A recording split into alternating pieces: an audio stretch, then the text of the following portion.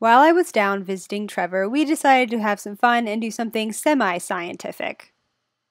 So we decided to investigate what the airflow was in one of Trevor's new patent trailers, meaning that this is the only trailer he has of this kind.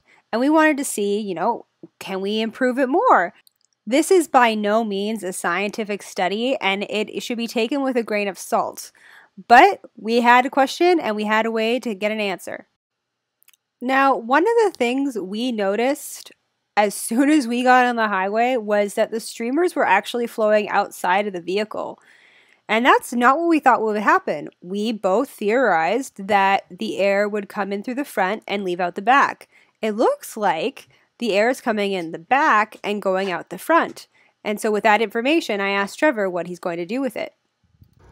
We've put the science and technology to trying to keep these animals comfortable while they're being transported, and I think we've learned some stuff today that we can improve. We're going to have to do some head scratching, and the best part is, I know from experience with working on those dog houses, the trailer manufacturers are interested in engineering these trailers to be better to transport livestock.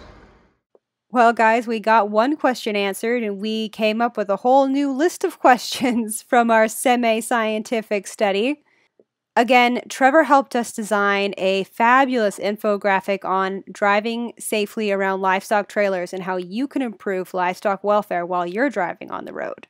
Until then, think of some more questions you'd like to ask us here at Alberta Farm Animal Care, and we'll try to answer.